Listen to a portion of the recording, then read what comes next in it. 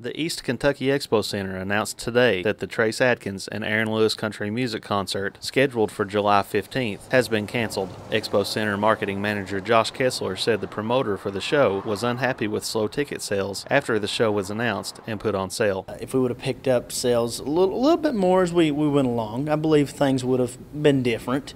But I mean, that's every area has different buying methods. And that's our area here, and that's how it is. Kessler said the promoter's unfamiliarity with the region may have prompted concerns about the show. He wasn't used to the trends, if you will, of Pikeville. A lot of people like to wait till the last minute to get tickets instead of they'll buy them fresh out of the gate. But there's always that method of madness, and a lot of the people around here are last-minute buyers, so that kind of was probably one of the deciding factors there. Kessler said, however, that another event scheduled for this weekend at the Expo Center is doing very well.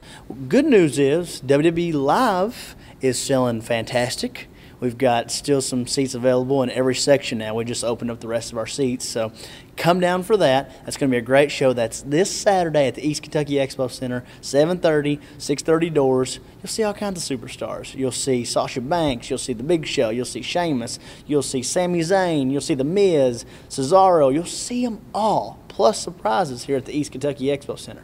Refunds for the Trace Adkins and Aaron Lewis show will be provided to those who purchase tickets. Your refunds are available. Give us a call, 606-444-5500. If you ordered your tickets through Ticketmaster, give 5 to 10 business days, and you should get the refund on your card. Reporting in Pikeville for EKB News, I'm Chris Anderson.